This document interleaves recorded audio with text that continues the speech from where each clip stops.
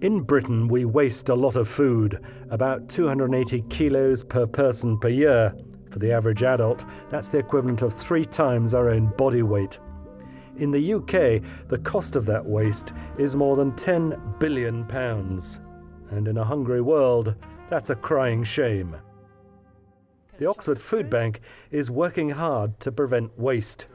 Each day, we collect food from supermarkets and wholesalers which would otherwise be thrown away.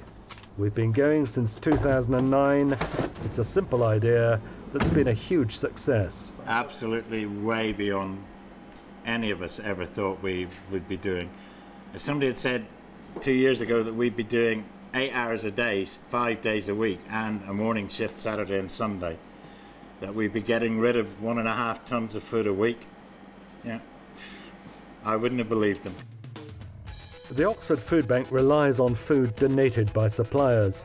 Fresh Direct, a multi-million-pound business based in Bicester, has been consistently generous. How many boxes are lettuce and how many are? The 26 of spinach. Yeah. They work hard to reduce their own waste, but in such a huge operation, supply and demand are never exactly matched. So, every day they set aside 1 or 2 pallets of high-quality, wholesome food and give it to us. It's the right thing to do because the product that we give to the food bank is edible and fit for purpose, as we would call it. It's just it doesn't fit. It's not fit for purpose for the supply chain and the customer base that we've got. So I suppose ultimately it's the right thing to do, and it gets us out there in the community and the local community around our depots. The other main source of food is supermarkets. Sainsbury's has supported the Oxford Food Bank from the beginning. Is this the food for the food bank? Yes, it is. The food bank operates 7 days a week. The daily pickups have become part of the store's routine. It's business as usual. The food bank is part of the team. We are part of their team. And it's something that we're used to now. It gives us no extra work. And it's great to see different people giving up their private time supporting the food bank as well. Each afternoon, the food we collect is sorted for delivery the following morning.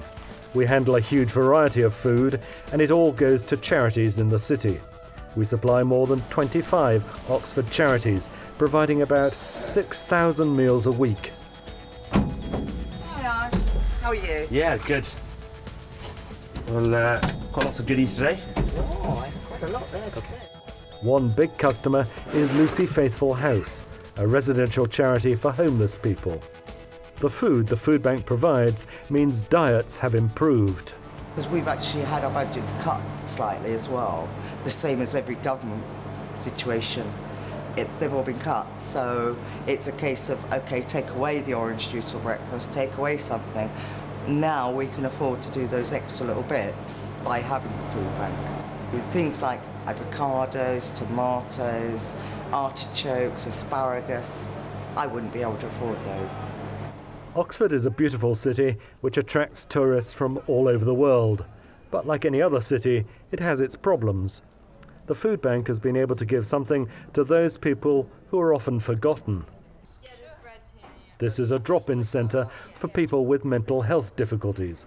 A good hot meal is all part of the service. This is the highlight of people's day. This is the only time when people will have a main meal of the day, and some people can't cook, and I don't know what the people would do without this main meal and the support of Food Bank.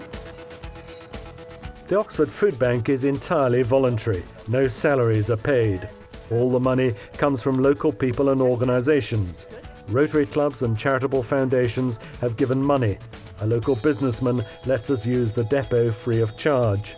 And individuals have been generous with their time. Students, too, have made a huge contribution. They're very idealistic, they're very enthusiastic. I actually think that we provide things for the students as well.